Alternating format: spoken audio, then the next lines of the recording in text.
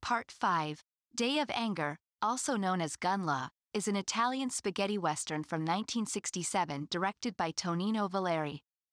The movie stars Lee Van Cleef as Frank Talby, an aging gunfighter who takes under his wing Scott Mary, Giuliano Gemma, a young man treated like dirt by the people of Clifton because they believe him to be illegitimate child born from rape or prostitution.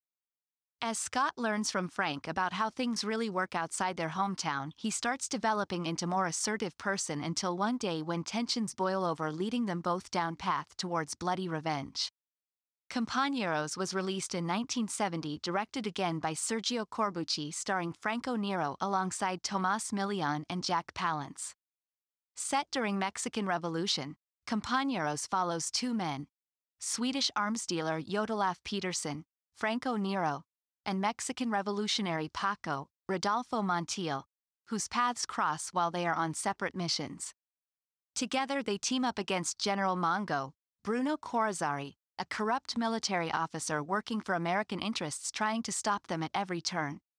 With humor mixed with action, Compañeros became popular not only for its exciting set pieces but also for memorable soundtrack composed by Ennio Morricone. Sabata is a 1969 spaghetti western directed by Gianfranco Parolini.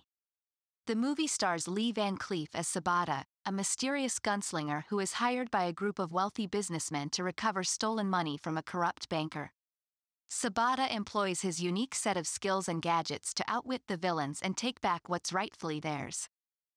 Despite being less well-known than other spaghetti westerns, Sabata has gained a cult following over the years thanks to its stylish action sequences and Lee Van Cleef's memorable performance.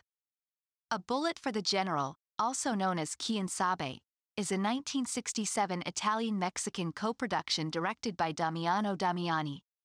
The movie takes place during the Mexican Revolution and follows an American mercenary named Bill Tate, Lou Castell, who joins forces with a group of Mexican rebels led by El Chencho, Gian Maria Volante, to steal weapons from an army train.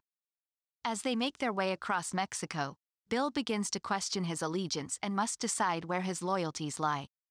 A Bullet for the General has been praised for its political commentary on imperialism and revolution, as well as its complex characterizations of both protagonists and antagonists alike.